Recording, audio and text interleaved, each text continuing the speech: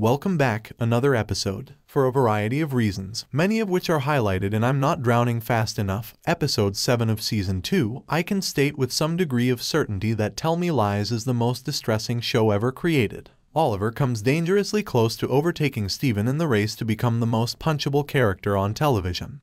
But to our collective dismay, the defending champion pulls ahead in the last meters. I'm just exhausted, readers. Everything starts with a dream. Steven remembers the night of Macy's passing in it, including his shock at realizing she was dead in the passenger seat and his awakening following the incident. Then he thinks of Lucy again. She pulls Macy into the driver's seat, leads Steven out of the car, and gives him assurances that he would be all right. In the interim, the ominous reminder of that terrible Thanksgiving continues to loom large. Lucy is acting strangely about Steven and hasn't spoken to Leo. Diana has not heard from anyone. Bree's photographs are all garbage. What's even more terrible is that this tiny incident wasn't even the pinnacle of extremely awkward social situations. The entire class has been invited to Marion's house for the holidays. December naturally, Bree is unsure on whether or not to go Marion and Oliver's house. Oliver will be co-hosting, which will be awful, but Bree is just a pain in the neck who enjoys making everything 10 times more awkward than it has to be. Oliver also brings her a new camera as an early Christmas present, which he gives her in his office in between kisses. How did he know that the elderly one was acting strangely? Was it sabotaged by him? That's exactly the spooky thing a 45-year-old man would do when he slept with a youngster. At the party, Bree seems aloof and says strange things. Marion likens the entire situation to the movie Who's Afraid of Virginia Woolf, which neither Lucy nor Bree can recall in great detail. Warning, this story contains spoilers. It centers on a deranged, hopeless pair who treat their guests like psychopaths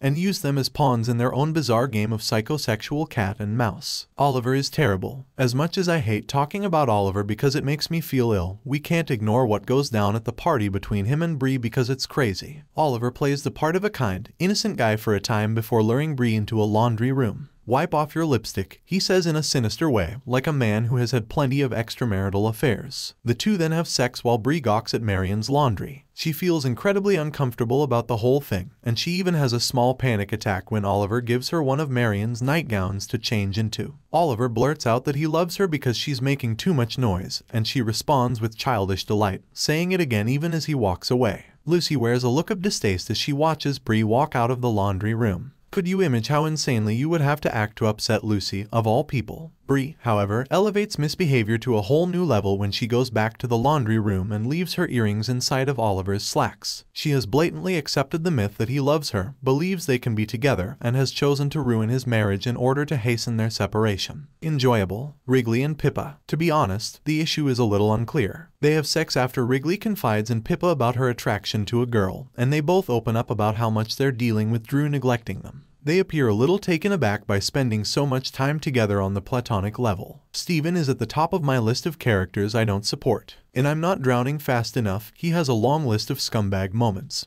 such as pouting at Diana for her father breaking up with her, saying hurtful and insensitive things to Wrigley in an attempt to destroy their relationship, and then re-establishing himself in Lucy's life. For more videos, subscribe.